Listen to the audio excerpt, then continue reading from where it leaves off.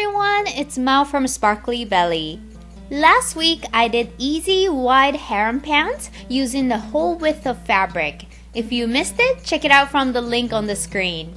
This week you will see another version of harem pants, and these ones are thinner than last week's, and you can add slits on the sides of the pants if you like.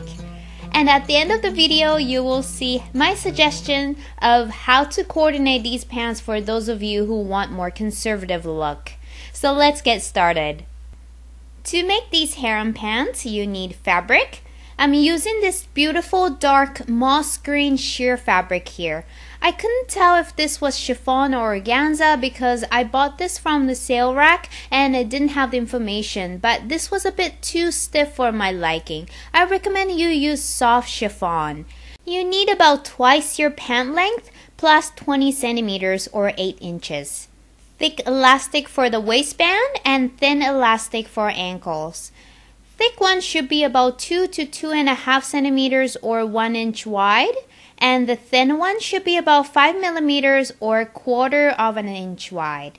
Pants, you need loose pants to use as a pattern. It doesn't matter how long they are, pajama pants or pajama shorts are perfect. And measuring tape, marker, scissors or rotary cutter, matching color thread, and your sewing machine. First, take 2 measurements from your waist to the floor and the biggest part of your hip.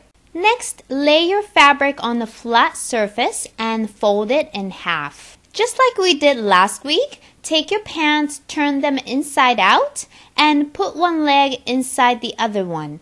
Line up the pants at the seam like this. From the fold, measure 4 centimeters or 1 3/4 of an inch and place the back side of your pants like this. And also make sure to give 1 centimeter or 1/2 an inch seam allowance from the raw edge. Then trace at 1 centimeter or 1/2 an inch away from the pants for seam allowance. Next, we do quick math here. Take the measurement of the largest part of your hip, divide it by 4, then add 12 centimeters or 5 inches. Take that number and measure it along the fold from the end of the line you traced earlier. Mark it, then measure it again and mark it here as well. Take the front side of the pants and line up the top of the curve at the mark tentatively. Then go back to the edge and measure from the fold to the end of the curved line. Transfer it to where your pants are.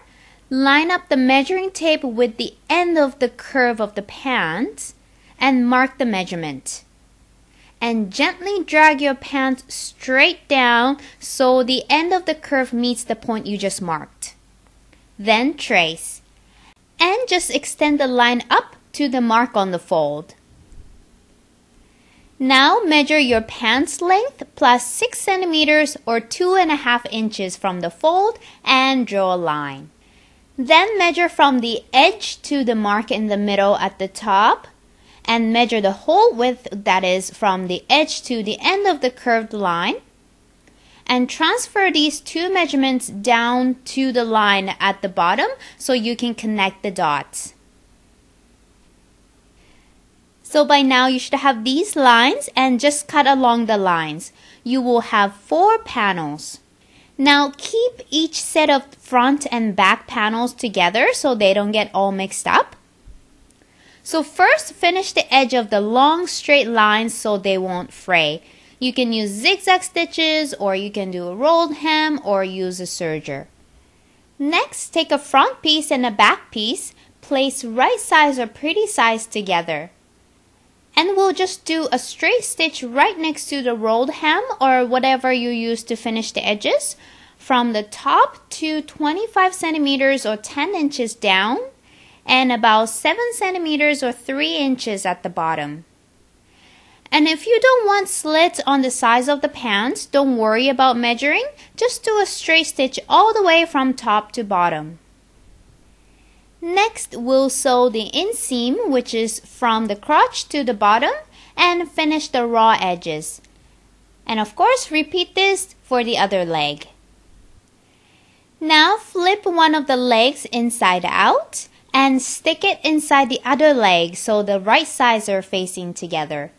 Make sure to line up the crotch sections, line up the inseam, and do a straight stitch along the curve all the way from front to back.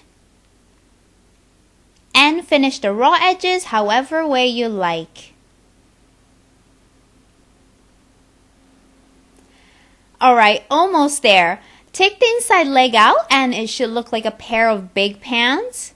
So now we'll make casings for elastic. At the waist, fold 1 centimeter or just under half an inch and fold again 3 centimeters or a little over an inch. Do this all the way around, press it and place pins. Then do a straight stitch all the way around at a few millimeters or 1/8 of an inch from the bottom folded edge. Make sure to leave a 5 centimeter or 2 inch gap at the back. And for the legs, fold 5 millimeters or 1/4 of an inch, then fold again 1.5 centimeters or half an inch. Press, pin, and sew with a couple of millimeters or 1/8 of an inch seam allowance. And again, leave a 5 centimeter or 2 inch gap. Now stand up and see how much elastic you need at the waist and ankles. For these harem pants, make sure that the elastic at the hem is tight, very tight, so the slits won't move around as you dance. Cut the elastic and thread each piece into the individual casings. Just as I did last week, I took 2 safety pins, secured one end of the elastic at the seam allowance with 1 safety pin, so I don't lose it, and use the other safety pin to guide the elastic through the casing. Then sew the ends of the elastic together for all of them and stitch up the gaps. And your harem pants are ready to wear! So these harem pants are pretty to wear on their own with a belt or hip scarves. Here I put on the 10-minute overskirt from a few weeks back, tied one end, and layered another hip scarf. And these harem pants can also help you achieve a more conservative look.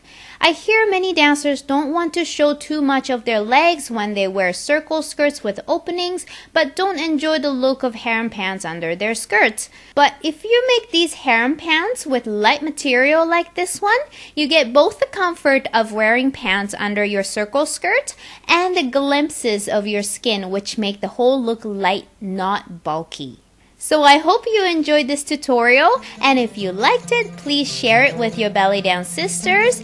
And as usual, please share your creations at Sparkly Belly's Facebook page and sign up for the Sparkly Belly newsletter from my blog to get access to special freebies like patterns and templates only available to newsletter subscribers.